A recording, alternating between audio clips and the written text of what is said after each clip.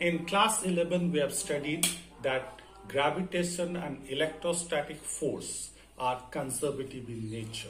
That means there I have shown you that two body attracts each other with a force which is directly proportional to the product of those two bodies and inversely proportional to the square of distance between those two bodies, center of those two bodies.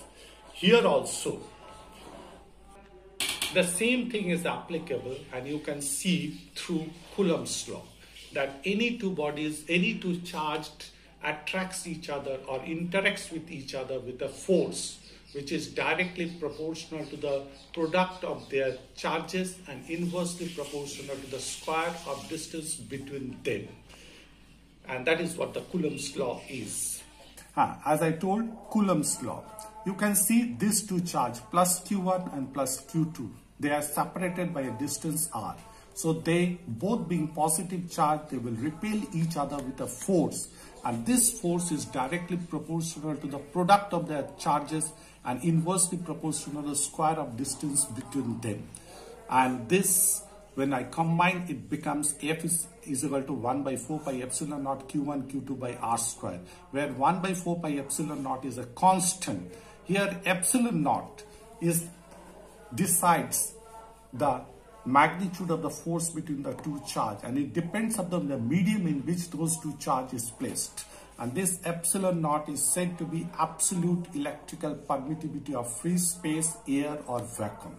And this epsilon naught has a value of 8.854 into 10 to the power minus 12 Coulomb square per Newton per meter square. And the constant 1 by 4 pi epsilon naught has a value of 9 into 10 to the power 9 Newton meter square per Coulomb square.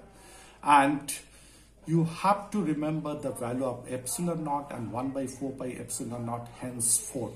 And that will be easy for you to solve the numericals. So I repeat, Coulomb's law, any 2-point stationary charge interacts with each other with a force which is directly proportional to the product of their charges and inversely proportional to the square of distance between them. So now I will find the dimension of this new physical quantity epsilon naught. As I've told you in class 11 that whenever you come across a new physical quantity, you should find its dimension. So we have to find the dimension of this epsilon naught. And you can see F is equal to 1 by 4 pi epsilon naught Q1 Q2 by R squared. So epsilon naught becomes 1 by 4 pi F Q1 Q2 by R squared.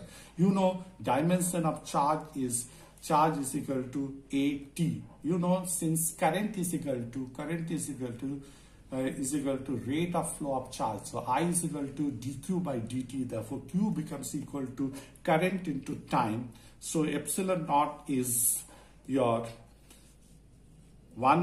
epsilon naught is 1 by 4 pi F Q1 Q2 by R square. We'll put the dimension of all these physical quantities, and hence you can see we come to this. That means dimension of epsilon naught is m to the power minus 1, L to the power minus 2, T to the power 4 and S squared. So we have discussed the properties of electrical charge and Coulomb's law in this video. And we have discussed here the Coulomb's law when the charges are placed in free space, air or vacuum. And in the subsequent video, we'll discuss Coulomb's law when the charges are placed in any other medium.